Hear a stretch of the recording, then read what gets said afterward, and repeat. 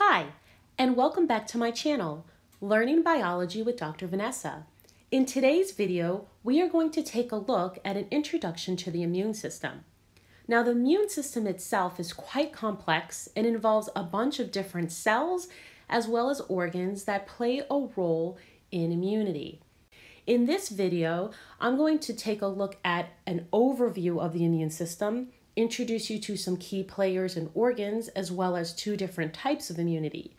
In future videos, I will delve in deeper to specific topics because, again, the immune system is quite complex.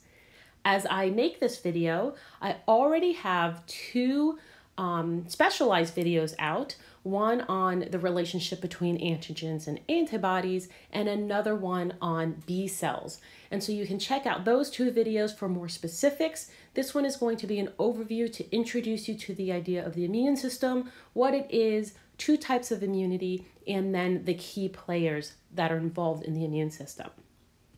What is the immune system? The immune system is a defense system that the body has in place in order to protect itself against pathogens that may enter into it. In order for it to function properly, the immune system must then be able to detect a whole range of pathogens. Another important aspect of the immune system is that it must be able to determine the difference between self proteins and non-self proteins. The immune system as a whole depends on the body's ability to be able to distinguish between these self and non-self molecules or proteins. Self molecules would be the components of the organism's body, and these would be then be able to be distinguished from foreign substances by the immune system. Now, the way that the body does this is quite complicated.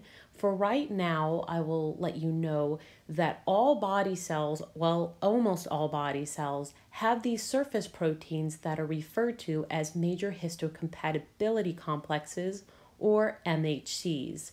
These are proteins that hold other proteins, and this is one way that the cells can communicate with the immune cells and allow the body to recognize these cells as self. This is a very complicated idea, and I talk about it some in the B cell video, and I will be making another video just devoted to the MHCs because that can be quite complicated. For right now, understand that there are ways in place in the body that the body can recognize self proteins as self, and then anything that would be non-self would be foreign to the body, and the body would then have ways in play to attack those things. Okay, so in order for your immune system to be working correctly the way we want it to work, it's going to recognize self proteins, our self proteins, leave those alone, recognize things like pathogens that come into the body are foreign, they are not self, and then they're going to attack those in other ways. Let's take a quick look at the two types of immunity that are found within the body. Immunity can be divided into two different types, and that would be the innate immune system and the adaptive immune system. The innate immune system is the inborn immune system. This immune system is present from birth, and it requires no programming. This immune system has no specific recognition of pathogens. So the immunity here is non-specific. There's a first line of defense with the innate immune system, and this includes things such as your skin and mucous membranes. There are also cells that are involved in this immune system, such as natural killer cells or phagocytes, which eat other things. Now, none of these immune cells are specific. They are very non-specific. And later on, I'll make another video with the differences between the innate and adaptive immune system so that you can understand them a little better. For now, understand that the innate immune system is the system that you're born with, a very non-specific system. It's basically going to be your first line of defense that comes into play when something foreign comes into the body. The adaptive immune system, on the other hand, is acquired or programmed immunity. This immune response is specific and it is aimed at a particular non-self antigen. This immune system is much more complicated because of its specificity. In this part of the immune system, you'll hear about cells such as T cells or B cells, where there is a specific interaction between the cell and the antigen, and then things happen such as memory. So there will be memory cells created. In this immune system is where we have things such as antibodies that are made, and also memory cells. If you take a look at my B cell video, you'll see an example of how that adaptive immune system works in regards to B cells. So again, as a quick overview, the innate immune system is the system that you're born with.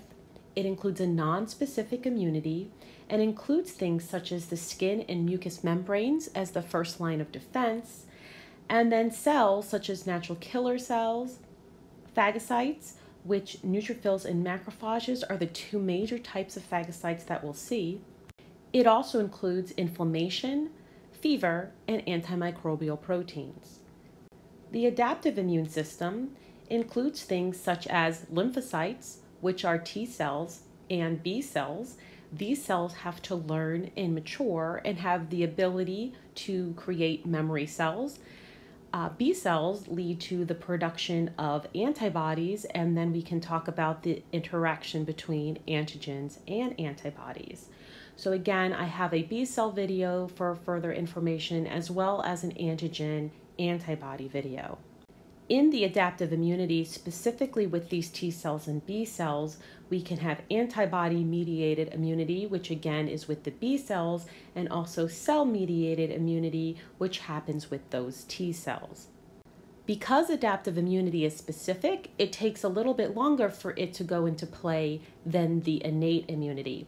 And so with adaptive immunity, we see that there's a first response, that initial response, that takes a bit of time. And then afterwards, if you come into contact with the antigen again, the second response is much quicker. Again, this is just an overview of these two different immune systems. In a later video, I'll talk about the difference between the innate immunity and adaptive immunity in much more detail. The final portion of the overview of the immune system that we can look at is referred to as the lymphatic system. Now, the lymphatic system is actually a human organ system that is a very important part of the immune system. It is also part of the cardiovascular system. And the lymphatic system works in a way that it drains interstitial fluid and basically brings it back towards the heart.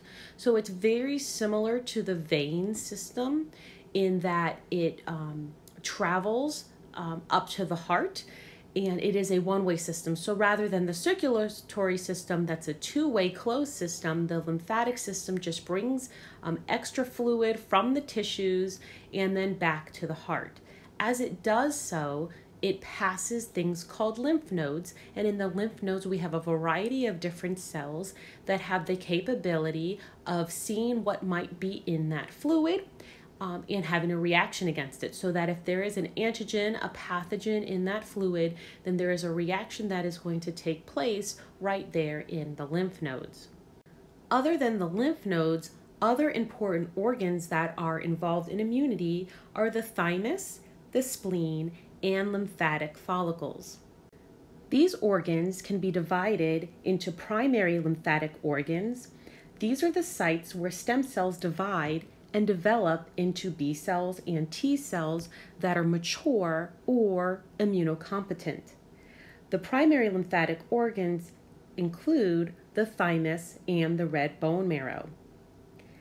It's also divided into the secondary lymphatic organs and tissues, and these are sites where most of the immune responses occur. These include the lymph nodes, the spleen, and the lymphatic follicles.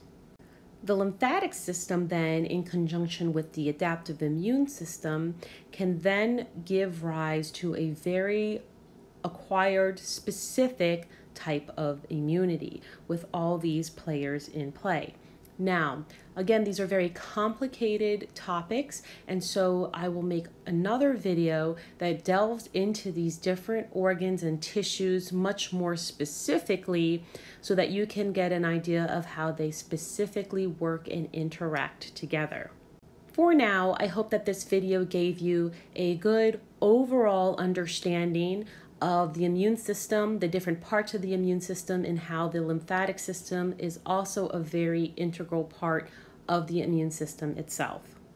Thank you so much for watching my video. I appreciate your support. I hope that this video helps you to better understand an overview of the immune system. Again, I'll be getting into more specific videos later on. If you have any questions or comments, please make sure to leave them in the comments below. And as always, please subscribe and click on the notifications so that you never miss out on a new video. Thank you.